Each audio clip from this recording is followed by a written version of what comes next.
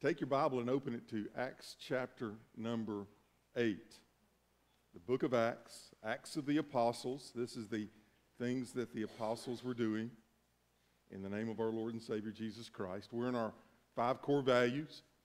2 weeks ago we talked about worship and that everything that we do should be worship. We worship here today, but this is the pep rally. This is the pep rally. We worship.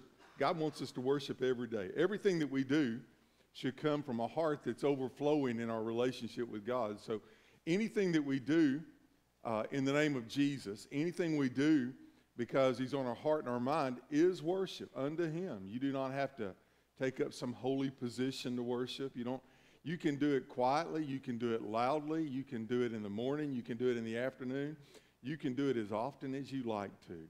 And the great thing about this is our God of the universe, who is on the throne in glory, anytime your heart is pointed towards Him and you're worshiping Him, you have His undivided attention. As if, though there are, 7 billion people, it's like you're the only one. What a wonderful thing. He just meets you there. Now, when I think about what on earth we're here for, that's a title for a book, What on Earth Are We Here For? When I think about that, I think about 3 things. I think we were created to glorify God. Amen? That is our purpose. We are to glorify God. We are, as Christians, we are to be about the edification or the building up of the other saints.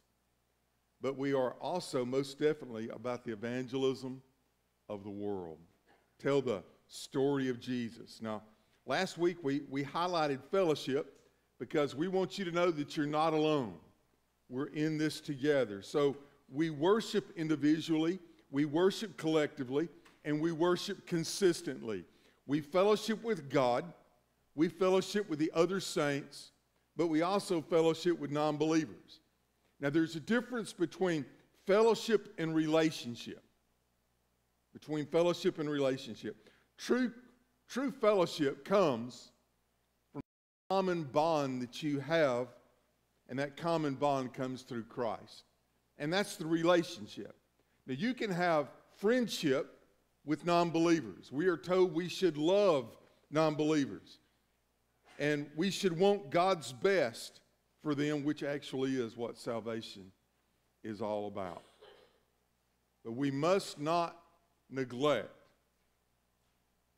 our mission of evangelism. I'm going to make a statement that I've been saying for all my years of ministry. If evangelism is not intentional, it's not going to happen.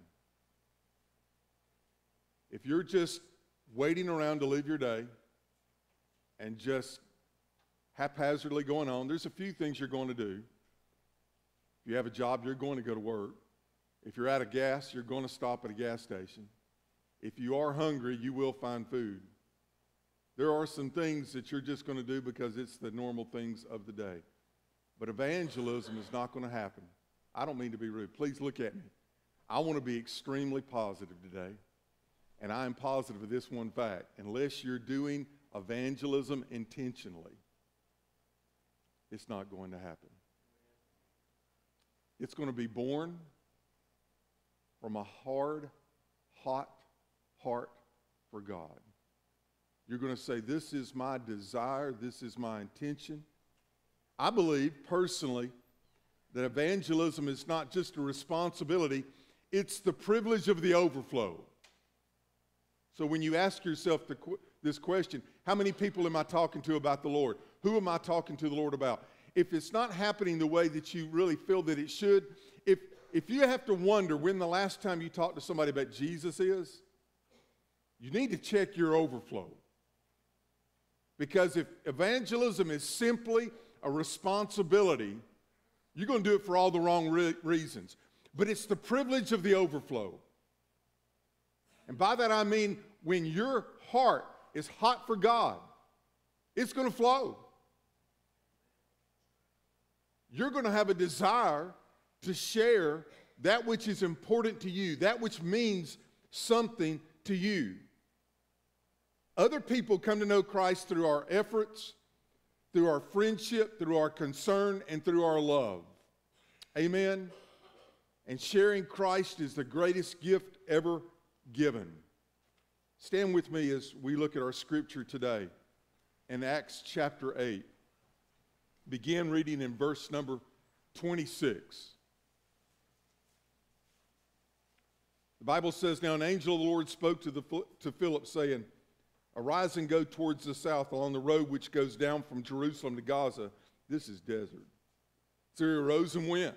And behold, a man of Ethiopia, a eunuch of great authority, under Candace, the queen of the Ethiopians, who had charge of all her treasury, who had come to Jerusalem to worship, was returning." By the way, a 200-mile trek, because he had a spiritual desire in his heart. And Jerusalem was seen as the city of spiritualism. He leaves a place really south of Egypt in Africa to come to this place. I believe something was on his heart. He is returning and he's sitting in his chariot and he was reading Isaiah the prophet. Then the Spirit said to Philip, "Go near and overtake the chariot."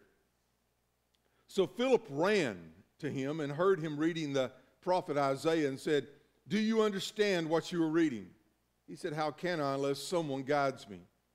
And he asked Philip to come up and sit with him. The place in the scripture which he read was this. By the way, this is Isaiah chapter 53, verses 7 and 8, which is that part of Isaiah 53 that's talking about of the substitutionary death of Christ, his giving his life as a ransom for our souls. He was led as a sheep to the slaughter, as a lamb before his shears is silent, so he opened not his mouth. In his humiliation, his justice was taken away. And who will declare his generation? That's the question. For his life is taken from the earth. So the eunuch answered Philip and said, "I ask you, of whom does the prophet say this? Of himself or of some other man?" Then Philip opened his mouth and beginning at this scripture preached Jesus to him. I love that. He opened his mouth and he preached Jesus to him. Now as they went down the road, they came to some water, and the eunuch said, "See, here is water. What hinders me from being baptized?" Then Philip said, "If you believe with all your heart, you may." He answered and said, "I believe that Jesus Christ is the Son of God." So he commanded the chariot to stand still, and both Philip and the eunuch went down into the water, and he baptized him.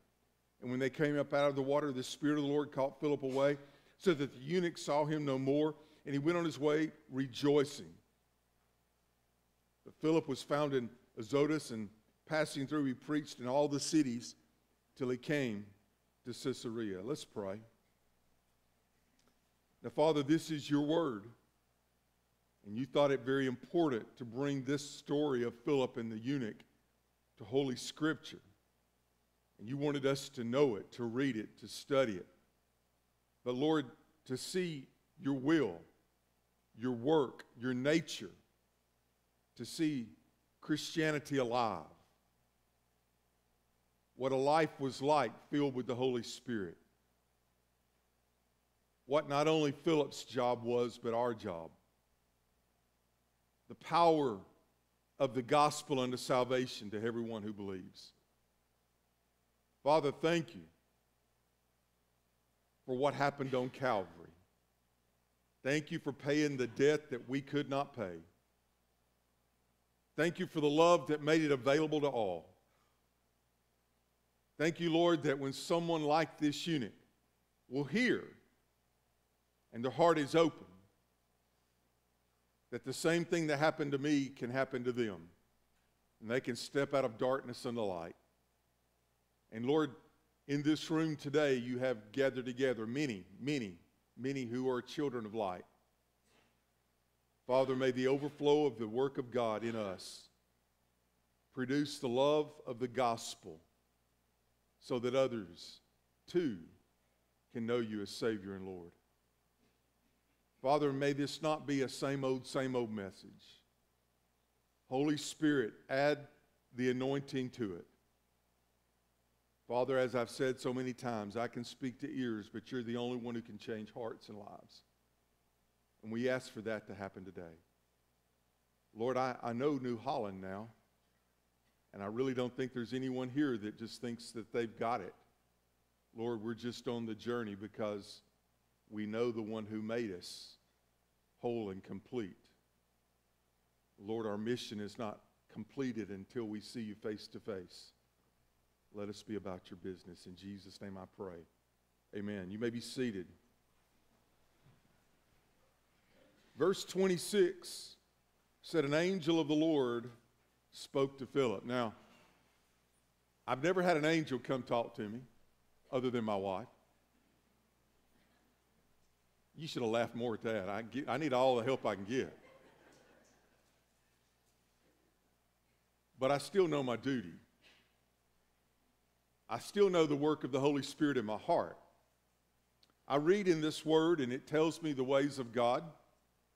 And I read it not just so that I can have more understanding of facts and figures, but I want to know the heart of God, because that is the working of the Holy Spirit in me.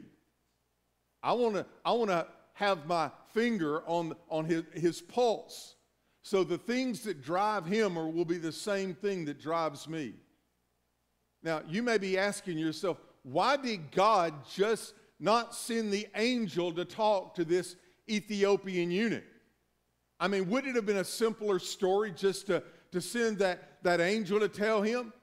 Angels don't know of salvation, not in a personal way. They knew Christ before he left heaven and came to Bethlehem and was born of the Virgin Mary. They watched as others in heaven, as Jesus grew up quietly in Nazareth, and 30 years not being in the public domain, but they saw him when he began his ministry of 3.5 years. They saw him when he hung on the cross. They saw him when he gave of his heart and his life. They saw the pain when Jesus said, my God, why have you forsaken me? They heard and knew when he said, unto thy hands I commend my spirit. They knew of the death. They knew of the burial. And they saw the resurrection on Resurrection Sunday, when life came back to that which was truly dead. And the one who has power over the grave came back, not so that he would remain alive again, but so that you and I could too. But they haven't personally experienced it. Who shares the gospel? Those who have personally experienced it. Those who have Christ in their heart. So the angel was just a messenger of God. And he told him, here's the word, arise and go. And that's exactly what Philip did. But don't forget, there was a spiritual awakening, if you look in the first part of chapter 8, that was happening in the place called Samaria. And Philip was part of that. And if you remember Acts 1:8 says that, but ye shall receive power when the Holy Spirit has come upon you, and you shall be witnesses to me in Jerusalem. That had happened.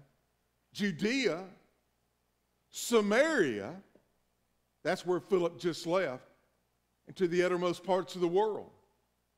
So I'm wondering if Philip's just saying he was there in the great spiritual awakening that was happening in Samaria, where people were just coming to know Christ in unbelievable ways. And the angel said, hey, you've got to leave this great revival. And I want you to go to Gaza. Now, for those of you who don't know, that's down on the Mediterranean, on the southwest part of what we know of today as Israel, and it's desert. The road on the way to Egypt. Very difficult place. Now, wouldn't he have been better served staying in Samaria, where there was such a landmass of people, and the story is being told and people are being saved in an unbelievable way? Isn't that the place that you want the preacher to go? But God's will was that the gospel continue on. And he sent his deacon preacher down to that place because he loved the soul of the man who had traveled 200 miles, who came to Jerusalem. But he could not change and convert to Judaism because he was a eunuch. He could only see from the outside. And as we see here in Scripture, he is going home, and he's in his chariot, and he's reading Scripture from a heart hot for God, and yet there was a roadblock in the way. So what was he to do? Listen, church, I believe God was in heaven saying, I see that man and I hear your heart. Ecclesiastes 3 verse 11 says, he has put eternity in our hearts.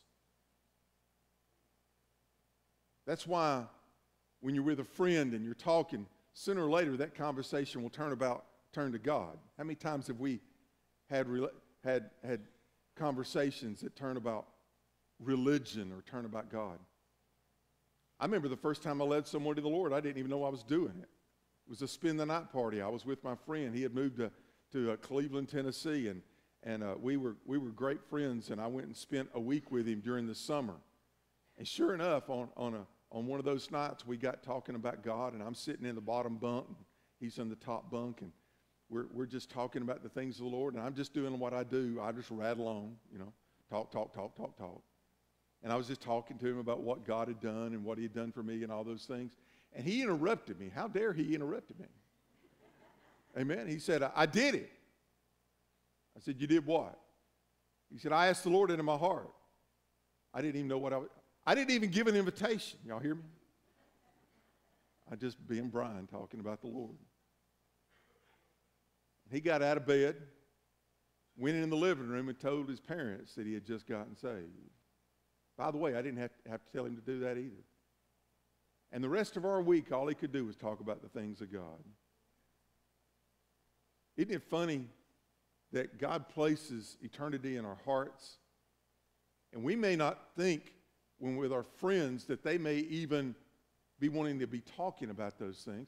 As a matter of fact, somehow, some way, we've bought this bill of goods where the world has told us you can't talk about the things of God.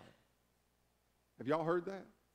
You don't talk about politics and you don't talk about religion.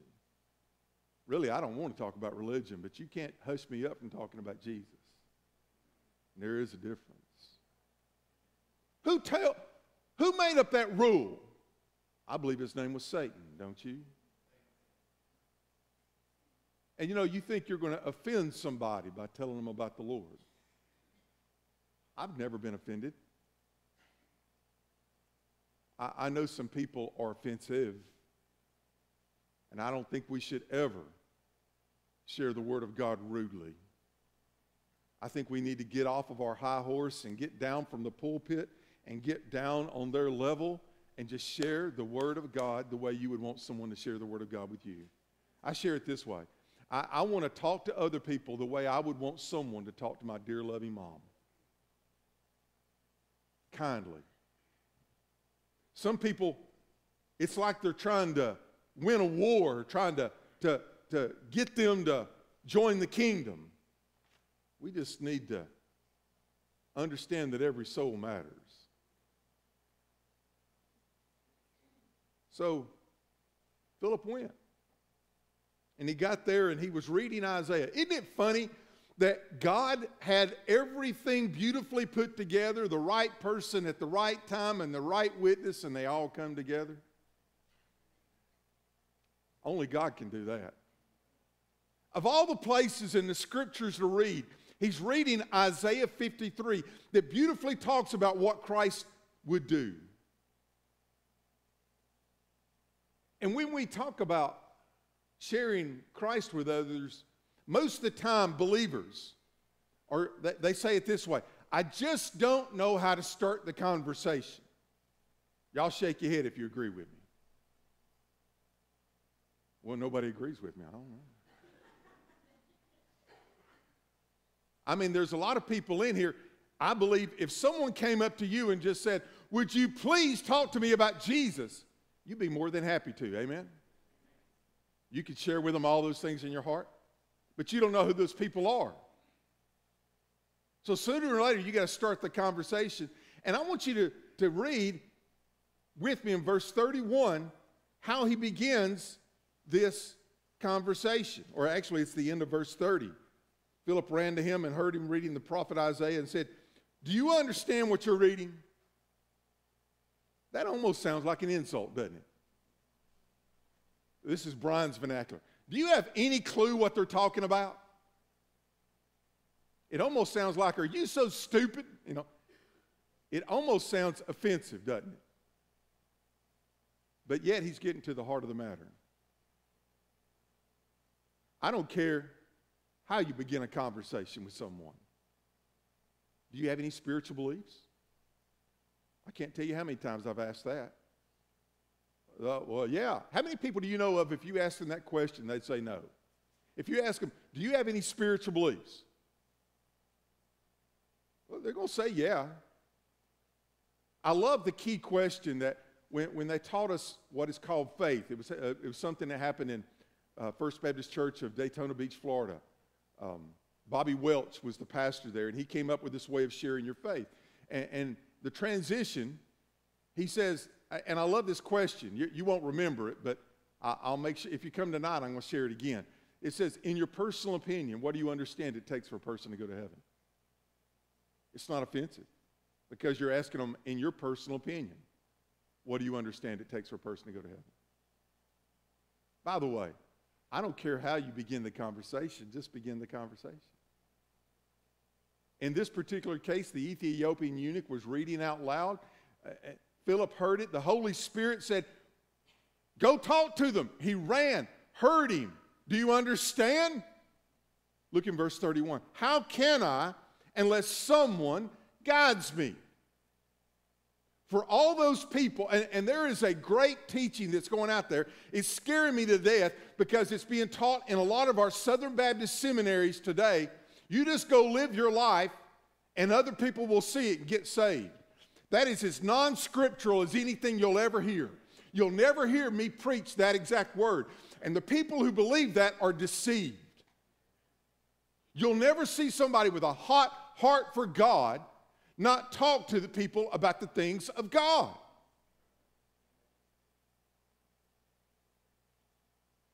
How can I unless somebody guides me? If I was one of those preachers that walked around with a mic, Brother Mark, I'd read that and I'd just do a mic drop right there.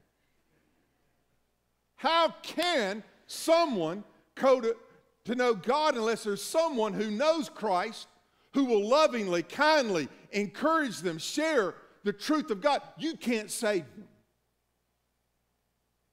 I've had people come and say, "Preacher Brian, that's the guy that saved me." Lord, if I saved them, they're not going to make it. Amen? I can't save anybody, but I can testify of the one that I know and love. You know, there's a group of people that are so afraid of how the message is shared, they're not sharing anything. It's a matter of fact, there's so many people that are afraid of how the message is shared that those are the ones who really aren't sharing the message. I never have found a bad way of somebody getting saved. That would have been a great place to say amen. As long as somebody does. He opened up his mouth, and it says that he preached Jesus. Look in verse 35. And Philip opened his mouth and began at the scripture, preach Jesus to him. Just tell the story of Jesus. Tell what Christ has done for you. The man said, "Well, what hinders me from being baptized?" I don't know if he talked to him about baptism. I don't know if he saw people when he was in Jerusalem being baptized. But really what he is saying is, what's going to keep me from getting saved? So he says, verse 37, if you believe with all of your heart, you may. Preacher, I thought that there had to be repentance in that too. Absolutely. Absolutely. You must know who you are, that you are a sinner. You must know who Jesus is and what he did for you. And there's a turning from that. That's what the word repentance means. You need to know that your sin will separate you from God forever. And you've got to ask God to do for you what only He can do. You have to ask Him to forgive you. You have to confess to Him that you believe that He died on the cross for you. Did He lead him in a scriptural prayer? People have taught me and said, Pastor, do you believe that? I believe that. I believe it. I need to help them in any way that I can. Now, y'all listen to me, please. I'm going to be done here in a little bit. I'll actually lead someone in a sinner's prayer. But I tell them every time, there's nothing magical in my prayer. And parroting my words is not going to get you saved. I don't mind helping you. But it's got to come from your heart to God's heart, because that's where salvation occurs. And if you're willing to get, if somebody needs help, help them. Don't leave them out there struggling. Don't give it that, well, they'll get it if they're going to get it. No, lovingly help them. Guide them along the way. If you need to share a prayer that they can repeat after you, but make sure you let them know. It's got to come from their heart. But God who knows our hearts. You know, one of the things I know that the Word of God is true and real is because it has stood the test of so much terrible preaching. Amen? Well, that would have been a good place to amen too, wouldn't it? I mean, people have got up and murdered this thing, and God still saves souls. Lives are still changed. If you're waiting till you're the perfect witness before you share your love of Christ, you're never going to get there. I mean, you could be an 8-year-old boy like me who don't, well, actually, I was probably older than 8. I was about 10, because I was 10 when I got saved. So I was 10 or 11. And you could have been the guy sitting on the bottom bunk just talking, and God could use it to save a soul. If you're waiting to be perfect, you're never going to get there. But he was baptized. He repented. He made it public before everybody. Who all was there? Well, Philip was there. All the people in the caravan were there. They had to know what was going on. Do not overcomplicate the gospel, but don't dilute it. Today, the church seems to be so pointed towards, we want a great church, we want a great theology, we want a great family. But are we making a great impact? If we're not careful, we're going to become gun collectors instead of soldiers. Pastor, what do you mean by that? Well, let's say we've got this antique gun and we love this gun and we treasure this gun and we oil it and we polish it and we blue it and we put it up on the showcase and we just think this is the greatest thing in the world. We just love our gun. Shoot it. It was created to shoot. If your Christianity that means so much to you, you want to work on it and polish it and you want to showcase it in what some call the holy huddle, and you want to talk about how much you love your gun, but you never get out and shoot it, you're more of a gun collector than you are a soldier in the army of God. Shoot something. Amen? Amen.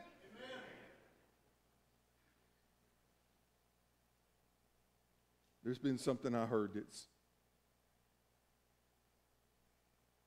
if you want just enough Christianity, if you're looking for just enough Christianity to get your soul to heaven, if you want just enough so that you got it, I suggest you may not even have that much.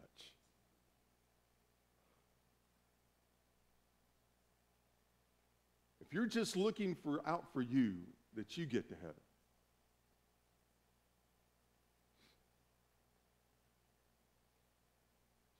I don't know much about hell. I know it's separation from God. I know Jesus said fire, brimstone, where the worm does not perish, weeping, gnashing of teeth. I know those things. And I know it's a separation of all the things that are of God, the good, the glory, the joy, the peace. the love, it's a separation from that forever. I wouldn't wish that on my worst enemy. I do know some things about heaven. And I know when I get to heaven, there's some people that I'm going to meet in heaven. And I'm going to know that I'm there because of them. Barbara Welch was a Sunday school teacher who, for some reason, like that over-talkative, prideful, pain-in-the-neck boy, and she poured the love of Christ into me. Kimbrell King was my RA director. For those of you who don't know RAs, Royal Ambassadors. It was kind of like Baptist Boy Scouts, to be honest about it, but Kimbrell, for some reason, loved me and told me the things of God and made a huge impact. I remember walking through the house one day and hearing my mom cry out, moaning and groaning. And I went down the hall and peeked into her bedroom, and she was on her knees by her bed praying for my soul. Praise God for the prayers of a mom for her stubborn son. I think about Sunday night church at Temple Baptist Church in Dalton, Georgia. In the old building, y'all will love this, an old funeral home where they used to celebrate the dead. Now it was a church, and I found life. And I'm going to walk through glory in the splendor of the grace of God. People are so concerned about what heaven's going to look like. I just know it's going to be perfect, and I'm going to be there because of the cross of Calvary, because of the blood that was shed, because of Christ making a way,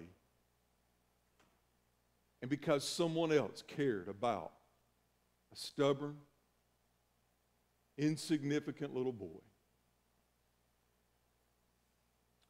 One thing I am grateful for, I'm going to get to walk the streets of glory and know that I am there because of the efforts of others who love Christ, and the overflow of their love for Christ blessed me.